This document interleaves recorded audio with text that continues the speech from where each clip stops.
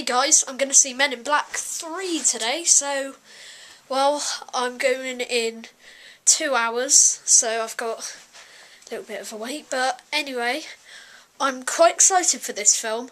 I mean, it's kind of got a bit mixed reviews, but as long as it's better than Men in Black 2, it should be fine. I liked Men in Black 2, I thought it was okay. If it wasn't for Frank the Pug, it would have been nothing, but I'm hoping it's good. I want it to have plenty of action, lots of comedy, because I like comedy, and I want the villain to be good, because Men in Black 2, the villain was rubbish.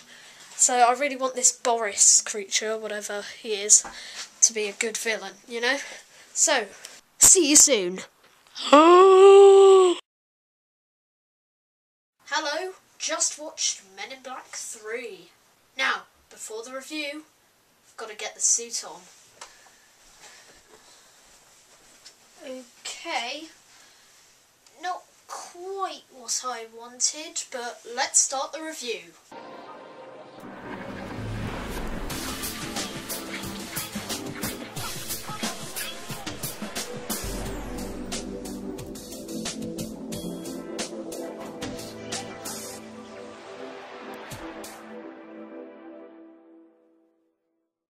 Now, before we start reviewing the film, I thought I'd just talk to you about, well, the lack of reviews. So far, I have only watched 4 2012 films, and that was The Muppets, Chronicle, The Avengers, and, well, this. And Chronicle and The Avengers will be coming soon, so expect that in the future. So, without further ado,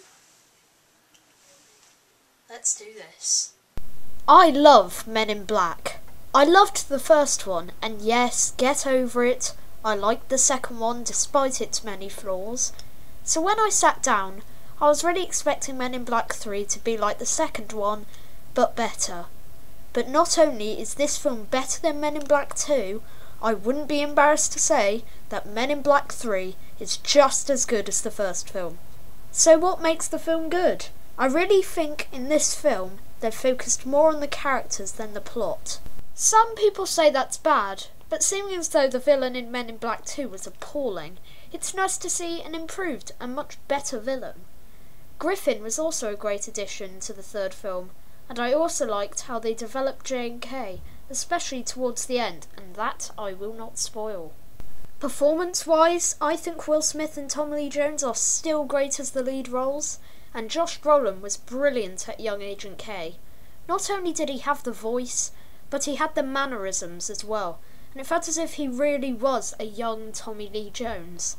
Yes, Frank the Pug isn't in this one, and the worm people are given a smaller role, but this doesn't stop Men in Black from being a fun movie.